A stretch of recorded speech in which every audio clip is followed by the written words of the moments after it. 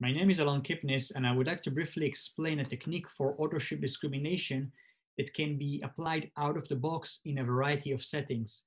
Namely, it does not require handcrafting or tuning.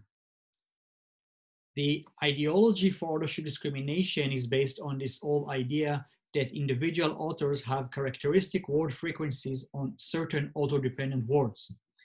In other words, each author corresponds to a unique high-dimensional distribution over words. And if we knew those words over which the two authors has different frequencies, we could use them to discriminate documents based on authorship. The issue is that we do not know what are those words. In addition, usually those words are only few out of possibly 1,000 candidates in a vocabulary.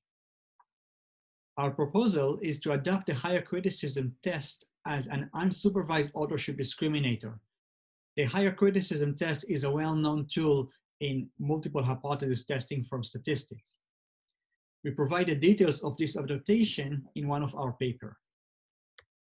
Recently, David Dono and I have shown that the higher criticism test has optimal properties in discriminating two high-dimensional discrete distributions when the differences between the distributions are concentrated to a small and unknown set of the categories.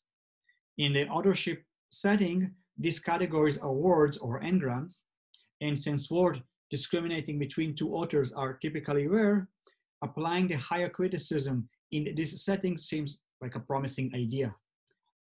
Indeed, we applied the method to the PAN 2020 Authorship Verification Challenge and obtained very competitive results based on this simple idea.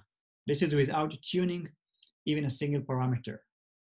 I invite you to look at our works on higher criticism and its application to authorship attribution in these references.